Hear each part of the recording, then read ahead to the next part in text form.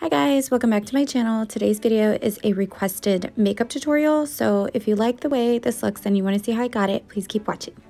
Starting off with a freshly washed face, I'm just going in with my daily moisturizer. This is the Fountain of Truth Good Day Soufflé Hydrating Moisturizer, and I'm just applying this all over my face.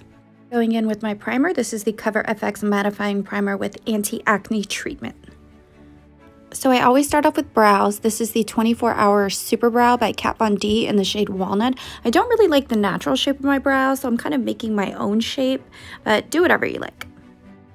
Taking a spoolie brush, I'm just softening out the edges of my brow so it's not a harsh line. So normally my everyday eyeshadow base is the Louise shade in Rumour 2, but I couldn't find it, so I'm using the shade Rumour 0.5, which as you can see is super light, but that's okay, we'll make it work.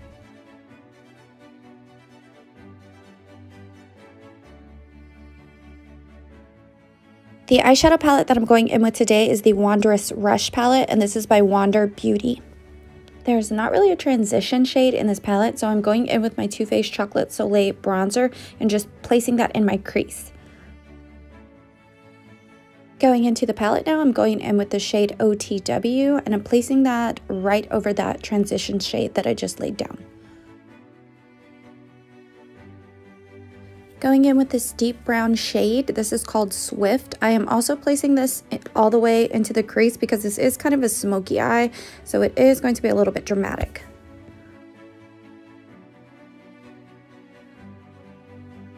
Going in with this shimmery bronzy shade, this is the shade Avenue, and I'm going to put this all over my lid.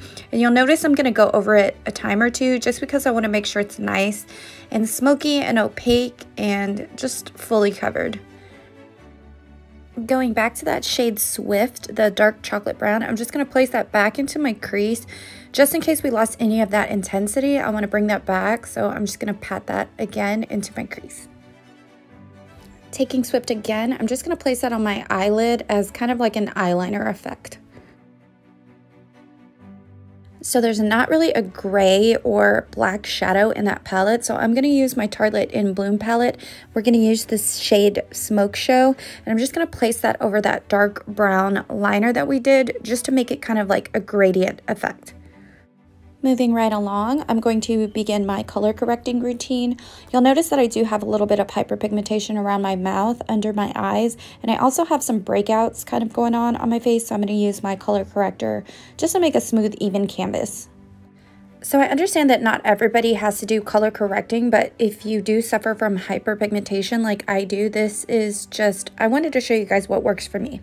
I blended out the color correcting stick, and now I'm just going in with my Becca Ultimate Coverage Longwear Concealer over that same area, and I'm going to blend that out as well.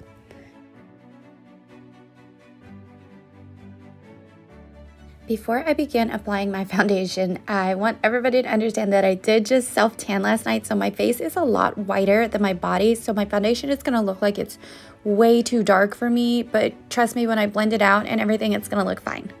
The foundation that I'm using, by the way, is the NYX Can't Stop Won't Stop Full Coverage Foundation, and I promise you guys this is so full coverage. I really like it.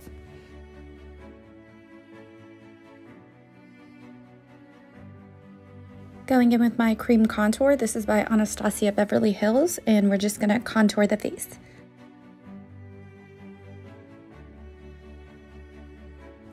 Next up is my tried and true concealer. This is the Tarte Shape Tape. I'm sure you guys know how great this is. It's my absolute favorite.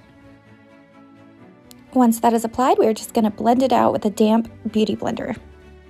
My toddler decided to use my sponge as a chew toy, so that's why there's missing chunks out of it.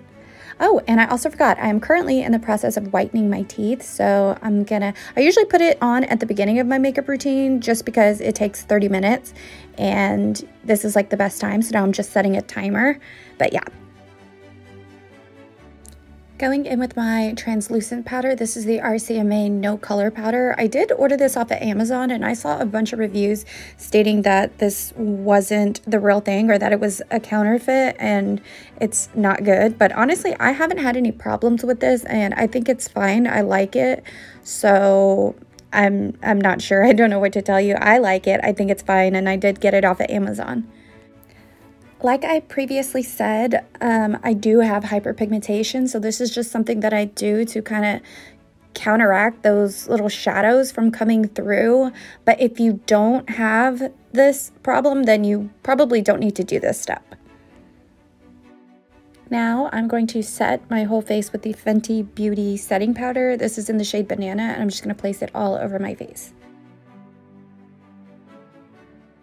Contour today is by Lovecraft Beauty, and I don't know how to say the shade name, but it's just the darkest shade in the palette. After contour, I always like to go in with bronzer. Today I'm using the Guerlain Terracotta in the shade 05 Brunettes. Also by Lovecraft Beauty, I am going in with their blush palette, and I'm going to go in with the shade Oscalia. I'm not sure if that's how you say it, I don't know, but it's the darkest shade of blush in there as well. I am a huge fan of blush. I think it gives such a good look, and yeah, I'm just a fan. For the bottom lash line, I'm going back to the palette and going in with that shade OTW. Now we're going in with Swift, and we're just gonna intensify that color. For my brow bone highlight, I am going with the shade Charge. It's a beautiful champagne-y frosty color, and I love it for this look. I am also applying that same shade to my inner corner highlight. Now I am dusting off all of my bake. Going in with my Dragon Beauty Transformation Powder. This is a brightening powder. It's not a setting powder, so after I have already set my under eyes, now I'm just going in on top. It's more of like a finishing type product. Today's highlight is Estee Lauder Bronze Goddess highlight, I guess, in the shade Heat Wave.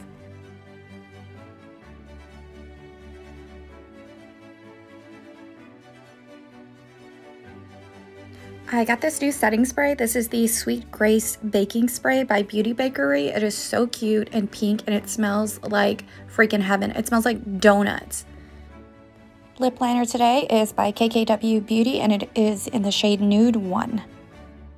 I love this new e.l.f. lipstick that I got. It says SRSLY Satin, and I believe it's in the shade Cream. I feel like it's kind of a dupe for the KKW nudes. As you can see, the packaging is clear, just like KKW. I really like it if you guys are on a budget. I am topping off the lipstick with another e.l.f. favorite. This is a lip gloss in the shade Champagne Glam. I'm adding lashes. This I picked up from my local beauty supply store. Never heard of the brand, but I'm going to give them a try. Okay guys, that is the finished look. I hope you guys enjoyed this makeup tutorial. If you did, please comment, like, and subscribe, and I will see you guys in my next video. I love you so much. Bye!